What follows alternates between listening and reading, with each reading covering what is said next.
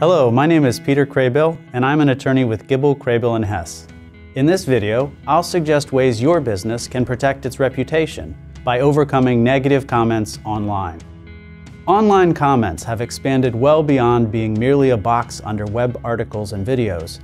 Now, comments are on social media sites such as Facebook, Twitter, Yelp, Google Reviews, and Instagram, where some comments can be terrible and abusive.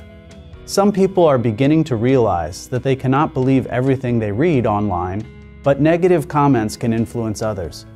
So what should you do if an abusive comment shows up against your business online? You can check a commenter's history of past posts to check dubious claims or endorsements elsewhere on the web.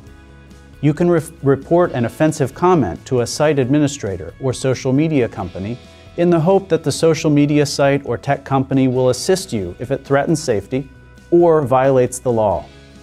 Defamation, trademark infringement, and copyright infringement are grounds for legal action that attorneys can help you enforce. A defamatory comment harms reputation and is not true, so it violates the law. An abusive commenter may also violate your trademark or infringe your copyrighted works. You should ask an attorney if you have a claim for defamation, trademark infringement, or copyright infringement, which they can help you enforce. If you have suffered abusive comments that don't give rise to a legal action, you still can protect your reputation online.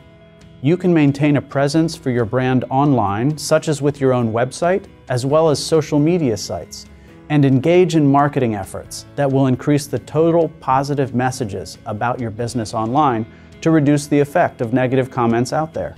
You can try to overwhelm bad comments by having more positive messages for the general public about your business online. I hope you have found this information helpful, and thank you for your time.